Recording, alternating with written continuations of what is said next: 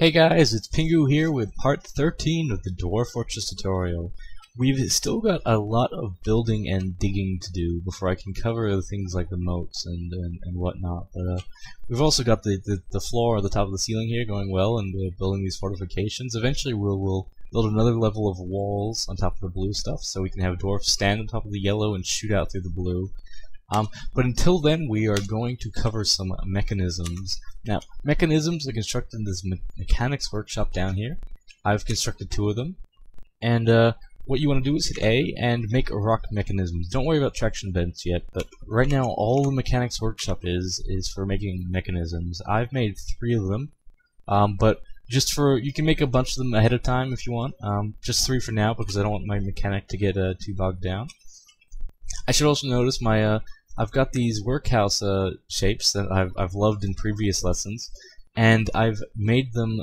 I've put 2 of each type of workshop within, and these stockpiles, if you go over them, like say this one for the fishery, I've also custom selected it. So this one will only store unprepared fish, and you can do this. It's pretty complicated, the actual menu, but E and D to enable, and then B and A to allow or block all up here.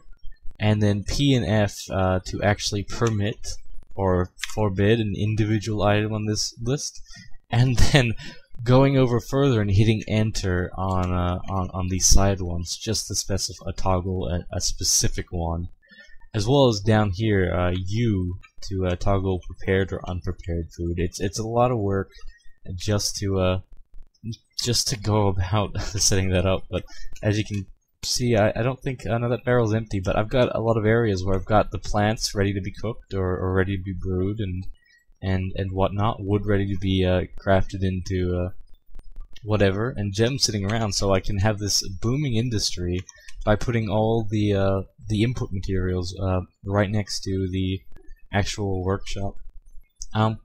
My merchants left, it's fine, but I've got some mechanics. I've already got 1, and looks like he just constructed the 2nd.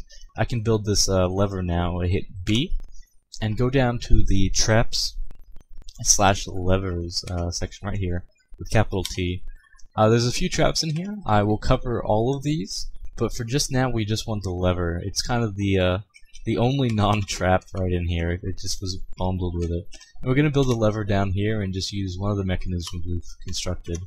Now, levers allow you to change the state of certain buildings, and this is very good because you can have your dwarfs pull levers to do whatever nasty things you want.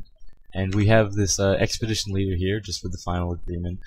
So even this is what they want. In the previous part I picked up what I want, but they've set the priority, and we could make a boatload of cheese and come away with millionaires because they're almost willing to pay twice the amount for cheese. So it's good to know.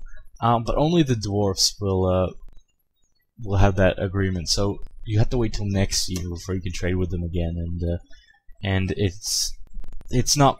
I don't think it's really worth following because the elves and humans will come and they don't have this agreement, this formal agreement with you. Now, this mechanic is taking one of the mechanisms to construct a lever. It just requires 1 mechanism to construct a lever. And once it is constructed, you specify what it does by hitting A to add a new task. Oh god, sorry, I'm all over the place. But instead of actually constructing something, this A menu allows you to link up with something. So here we hit F to link with a floodgate. So we want a floodgate. Now this selection is kind of bugged because it will actually show you the previous menu Z level. So we have this bauxite mechanism here in the top left corner. But say we select one that's actually not on that level, so this bottom one here is not on that level.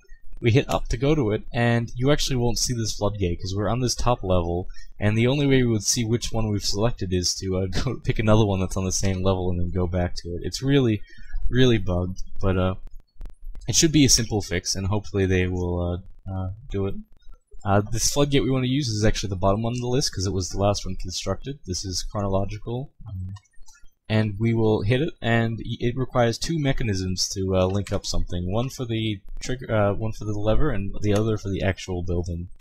And with that selected, we'll have the mechanic go off and link them together. whenever he's free, which he should be free because he's doing it right now. He's just a milker. In fact, he's just a novice milker. He's pretty useless. While that's waiting, we're going to have a hospital here soon, and going to have a well in the corner of each of these rooms, but primarily for the hospital, because injured dwarfs will only drink water, so it's really good having a close water supply, especially for cleaning them off and using the water for tasks. So, as you can see, we have it right there is where we're going to put the well, and you go down a level, and that's exactly where our aqueduct is. So we'll be able to leach off the water from our aqueduct and be able to clean off our dwarfs. Now, the mechanic constructed it. He just constructs part 1 and then part 2. Hit A, and then capital P to pull the lever, and this will tell any idle dwarf to pull the lever at the nearest convenience, and bam, that guy was quick, and you can see the floodgate has opened. You want to close it, you just pull the lever again, and somebody will go do it. Oh my god, you dumb cat. So the cat went on the other side, but fortunately this hasn't been blocked off yet, so the cat can actually get up through here. But this is a dumb cat. Cats will do that. They are actually programmed to run into any new area in the games they will check out. They are curious like a cat. And yeah, I mean, I've got everything set up and going. Should be fine. I've got some bedrooms going up downstairs. I think I have enough time to cover another noble we haven't done before. We hit N, and we want to set a manager for now, because he will make building things a lot easier. And trust me on this. So hit Enter and find a manager. You want somebody who is an organizer. In this case, it's our expedition leader. Managers also, like bookkeepers, require an office. So he just wants a meager office. We'll have to build that now. Don't dwarfs. I need those tables and chairs. There, get rid of that chair. And hopefully they'll go take those back, because I just need a table and chair to make this office. But managers give you access to a new menu.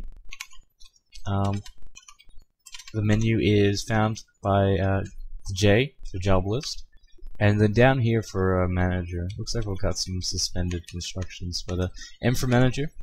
And this allows you to set up orders. Now it's a bit hard because you actually have to know what is constructed, like what you need. But once you know that, oh, this is what a rock door is, or this is what everything, this is very helpful.